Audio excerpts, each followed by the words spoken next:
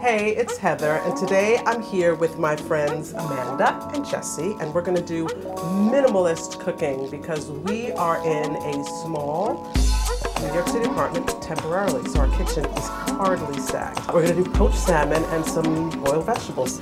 So, Amanda, my poacher, we wanna get the poaching liquid going early, and of course you can poach in water.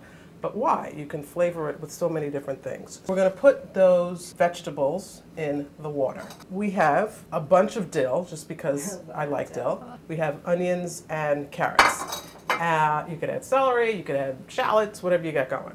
I also like to put in a little acid, so there's our lemon. And we're gonna take the zest off. We're gonna use a peeler. You wanna try to not get too much of the white, the pith. Okay, so just cut that in half. And then you're going to squeeze half of the juice into the poaching liquid. So, also, I like to add a little wine. I just put in about a half a cup. No real reason not to add red, except of course it's going to change the color. So we would like to have a little salt and pepper. Peppercorns, sometimes, but I don't get hung up on peppercorns. We only have salt and pepper packets. Isn't that cute? They have packets. But that's handy. So let's do perfect measure. Let's do 2 pepper and 2 salt. A lot of times people don't necessarily add salt to the water, but I do. Haha. So I'm also going to do vegetables. Now, if you have a great big steamer, you can do all your vegetables in a steamer, 1 pot. But we don't, because it's minimalist cooking. So we just have 2 pots of boiling water going, and you can get some of those salt packets, Jessie, and add it to the water. And we're going to do potatoes in 1 pot and carrots and string beans in another. Here's my new thing with vegetables. I can't just do one. So if I'm doing string beans, I might as well just cut up a carrot and add that too. Or if I'm doing zucchini, I might as well just add some lima beans. So that's my new thing, how to add extra vegetables to your life. You know, potatoes, obviously you want to cook through. There's nothing appealing in any way, shape, or form about a potato that's undercooked. People have their choices in vegetables. Maybe I like them a little al dente. I'm over that. Done. Done with al dente.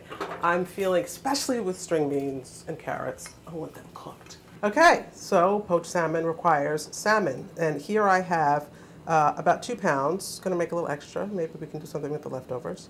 But figure no more than like a ½ pound per person. That's really quite generous. Make sure you get it skinned. Usually that's how you can get it if you get it like in a grocery store. But if you have a fish monger, as they call them, ask them to skin it, they'll do it no problem. So it's time to slip the salmon into the pan. You want them to be fully submerged. Sometimes I have to cheat and add a little extra liquid because I really want them underneath salmon. I think we're going to have to add. Okay, we can add. Okay. Good. We're covered. Yeah, all right, good. So now what you're going to do, you can put the lid on, keep the fire low. We don't want to overcook.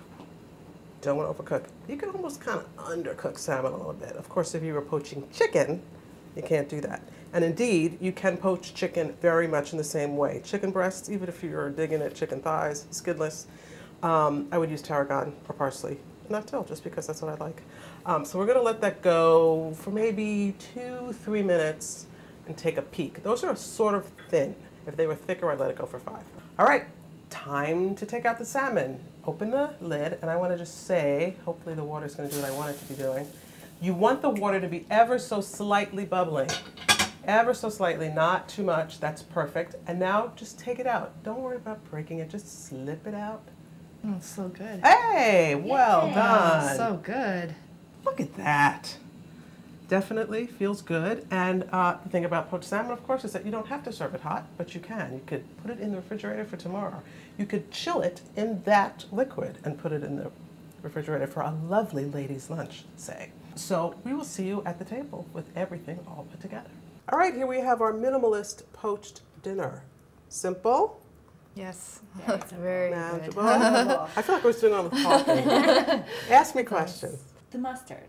Why do we have mustard? Well, I love Dijon mustard, and I think in and of itself, it's almost like a sauce. So on a day like today, when we're minimalist, I'm just gonna smear some on my plate. But you don't have to use mustard.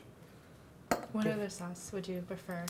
You know, I think capers go really nicely with salmon, and if you chopped up some capers and parsley, a little lemon, a little oil, boom, you have a sauce. So it's really how much you want to do. That's the way I see it. And of course, because it's me, I have wine. One of the great things about salmon is that it is an incredibly flexible wine-friendly food. It is a fatty fish, so that means it can take a red. A lighter red, and this one is from Italy. Love Italy and Pinot Noir. This is from a northern region, one of my favorites. They have beautiful whites and reds. This one sells for about $14.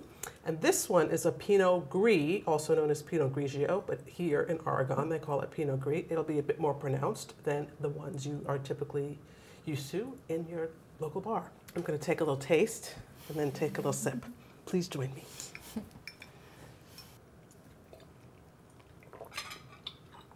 Yum. Salmon's a flavorful fish. It's really a great thing to poach because you don't have to worry about it being bland because it already has so much to offer. So today's lesson, aside from the obvious poaching, that's a lesson in and of itself, is that you do not need fresh cracked peppercorns and Himalayan salt to have a great meal. You can do what you have and pick out what you have in your cabinet, celery, carrots, whatever, salt packets, and have a great meal. So, for wines, for recipes, and much, much more, please hit my website, sogood.tv. Thank you, Jessie. Thank you, Amanda. Thank you. Cheers. Cheers.